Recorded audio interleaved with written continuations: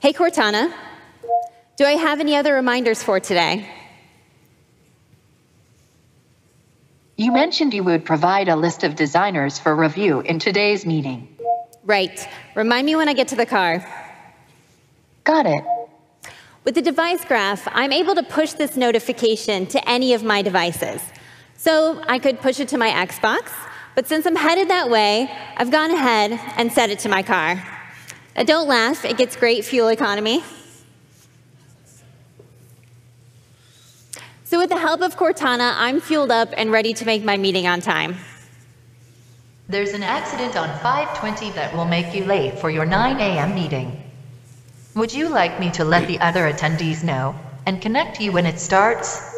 Yes, please. Okay, I'll let you know.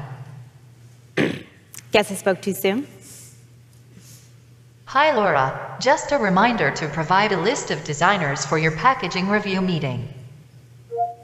Ask LinkedIn to pull all the designers from my network. I found all the designers in your network. Would you like me to read out the top 5 or send you a summary? Send a summary to my product review channel. Okay, I added that to your team channel. Because Cortana's aware of the device I'm on, she's able to provide me with contextually appropriate responses, so I can take the best next step. Hi Laura, your meeting is about to start. Should I connect you? Yes, please.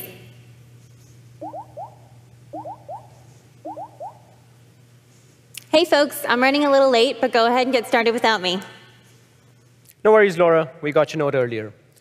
So while Laura joins, let me take a second and show you guys around Microsoft Teams.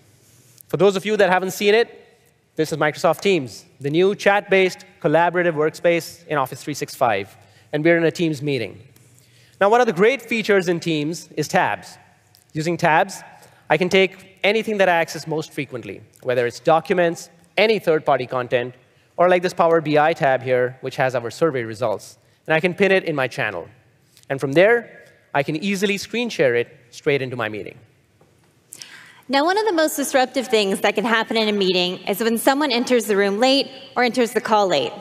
Now, what if I could simply just walk into the meeting, and just like that, the Teams app has turned into companion mode because it's aware of my context. Windows is adding 2 new components to the Microsoft Graph. Activities like this meeting that I'm in or a document that I might be working on throughout the day, and devices like this iOS device. Here, we're using Project Roam to adapt my app based on the fact that I've walked into a meeting.